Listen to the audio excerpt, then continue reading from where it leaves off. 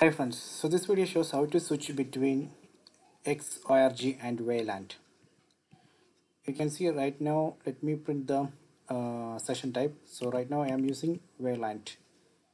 You can see the Wayland here. So let me switch back to Xorg. Let me close it. So I need to log out.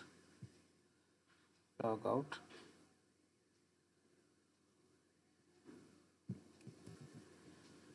So let me select one user, and here on bottom right corner you can see one setting icon. Click on that.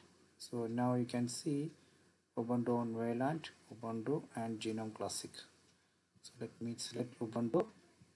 You can see I have selected Ubuntu. Then login. Enter the password.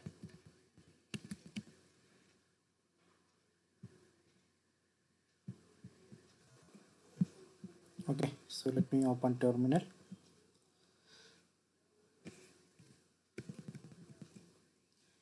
So let me print session type. See, it's printing X11.